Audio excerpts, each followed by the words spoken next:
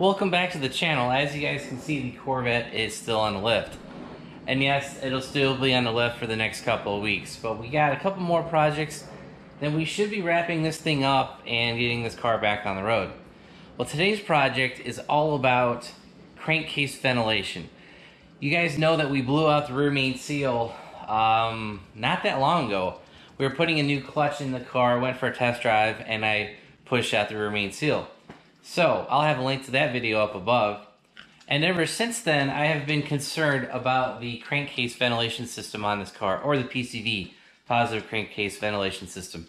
So we've modified this car in two ways in the past. We had one was the Elite Engineering Catch Can, the E2 Catch Can, and we also had their Elite Engineering like clean side catch can. Basically, this goes from here to the air filter, the intake, and catches any oil vapors inside there. I think due to the fact that we're pushing like 11 or 12 PSI now, I actually don't know the final, I won't know the final measurement until we get the throttle body installed and all that stuff wrapped up.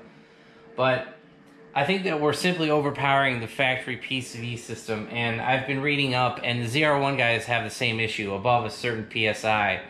I think simply above 10 PSI, the stock ventilation system doesn't work anymore. So we are going to be actually getting rid of the air intake side. So this Elite Engineering Catch Can, the clean side, we'll be completely eliminating that, and we're going to be going to a new catch can system.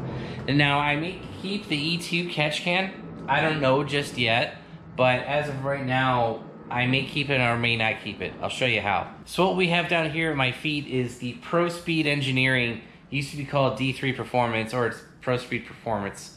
One of those two. It's the same guys that made the fan shroud setup and electric fans on the Corvette. Well, I picked up their catch can. And as you guys can see, this is a seriously beefy unit. So what we have here is a catch can that will connect to both valve covers. So you've got your dash 10 or dash 12 hose, I'm not really sure. These will connect to this catch can, and then this is a open air ventilated catch can setup, and this will hopefully resolve all of our ventilation issues. And then also, you guys will see there's a third hose here, and this connects to the valley cover. And as you guys know, that with the Edelbrock E4 setup on the wet sump cars, they do not have a valley cover. And as you guys have seen in the previous video, we've already swapped, we've removed the blower and swapped to that vented valley cover off an LS7 or LS3 dry sump Corvette. So this third hose will connect here on the side of the tank, and this will go to the vent port on the valley cover. So by adding the vented valley cover, we actually have options now. We could go with the original Prospeed setup and just run that vented valley cover right to that hose, or we could actually retain one of the pieces that we already have, and that is the E2 catch can. One of my friends has a ZR1, he runs ethanol E85, and he is a road course guy. And the way he ran his setup was he actually added the E2 catch can in line.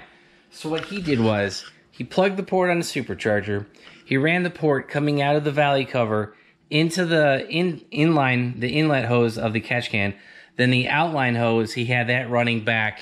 Then he ran it to this hose, and he ran that hose into the Prospeed catch can. So on the valley cover setup, we would essentially have two catch cans. Now, I don't know if I'm going to retain mine like that. We'll just make a decision.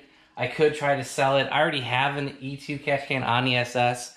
We may put the clean side catch can over on the SS. I don't know. I may sell those. I mean, the parts are worth the money, but it may just be worthwhile just to keep my setup and plumb that into the ZL1 lines that we have over on the SS. I'm just not sure at this point. So that's another option. All right, guys, we're back out in the shop here. As you guys can see, the Corvette is on a lift, and we've gotten a bit of work done. Now, we already showed you the catch can that we're going to be mounting, but I have a little bit of a surprise for you. You may be wondering, well, why is the fender on the ground? Well, that catch can that we showed you guys will actually be going underneath the fender. And the reason for that is when you're trying to stick 10 pounds of stuff in a 5-pound bag, there's simply no room for that catch can. If we had a more stock setup and we didn't have the coolant tank over there, a lot of guys put their catch cans over back in that corner. But, you know, we've got that coolant tank, and that is basically our ice chest for the supercharger. So we simply don't have the room to mount that catch can. So as you guys can see over here, the driver's side fender is off of the car. Now I could have gone through the steps for that, but really there's only two things you really need to worry about. One, there is a hidden screw back here on the back of the fender, you know, underneath this trim, because this trim goes like that. There's a hidden screw there. It's a Torx T15. And then up here, hidden underneath the front bumper bracket, there's another screw that's right there, and that's just your standard 7mm. So those two screws are hidden, and then there's a third screw you guys really need to worry about, and that's this one that's you can get through once you pull the fender liner out. Pull that one out, and that's really about it. Now I did take out one of the side skirt screws just because the side skirt was being held really tight against the frame and the body. And with that side skirt being real tight, I could not get the fender out of the way. So that's kind of where we're at. We got the fender off, and we can go ahead and get this thing mounted. And basically what we're going to be doing is mounting the catch can that you guys have seen basically right here. The left tab will be on this raised part, and the right tab will be over here, and we're roughly going to put it the top of the air filters, if that's what you want to call it, the breathers, will be right about an inch from the top of this fender mount. That way, because the fender curves down, and this way when we mount it, we're not going to have any issues with the air breathers hitting the, you know, inside of the fender. Alright guys, we're standing over the mess of the Corvette. We have made quite a mess. Well, let's show you what we've done so far. As you guys will see, we actually have the catch can fully mounted onto the fender like we were saying. So this catch can has a AN breather fitting going and hose going to each valve cover. So I actually have the driver's side valve cover. You can't see it, but the fitting's right back there. That snakes through the body, through the cavity, and then up to right here in the back. And then the passenger side is actually the front one, because that one needs the longest amount of hose. And we have that one going through here, sneaking through the body, up, and eventually it'll be over to the passenger side valve cover. Now I know I haven't shown much of the mounting process for the Prospeed Catch Can, but honestly guys, it's pretty simple.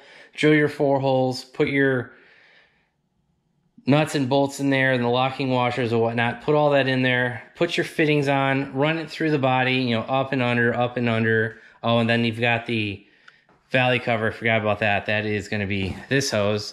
So there's actually 3 ports for that. You know, your valley cover down there. And that's pretty much it. You know, there's not much really to show except for the fact that I've been out here for a number of hours. Took like, I don't know, 45 minutes to get the fender off because I marked everything. Then it's taken a lot longer to put this in, run the lines, get everything figured out. I also had to figure out what to do with this vacuum block because we still needed to mount a spot for the whole fuel control system with this vacuum block. You know, the setup used to sit up over here, and, you know, it worked out just fine, but with the oil catch can coming in, you know, that obviously changed the dimensions of everything. So I actually ended up moving it over here using an existing hole that holds up the windshield washer tank. We're going to have to extend the electrical lines a little bit, maybe like 4 to 6 inches. And then the actual vacuum line that we have was actually the perfect length. So if you guys can see, we've got it plugged in over there on the side of the supercharger. It's ran through the car, up over here, and it's plumbed straight into the vibrant vacuum block setup. So there's just hours and hours of work here that you guys really didn't need to see. Now I do have one more project, and that is to actually connect the catch can, you know, these AN fittings and the hose lines and all that to the valve covers themselves. But I'm actually waiting for those parts, so that will be a separate video. Now if you guys want to catch that video, you're going to have to hit that subscribe button and be on the lookout for that video in the future. And if you want to know when I upload new content, make sure you turn on your bell notifications. That way you guys get a pop-up when all my videos get published. And the last thing is, if you guys want to help support the channel, especially help with these builds and these race parts and all that, make sure you check out all the links down below, and make sure you check out our website, BonecrrusherSS.com. That's where all our merchandise is, and all those purchases and sales go right back into the projects. Thanks guys, have a great one.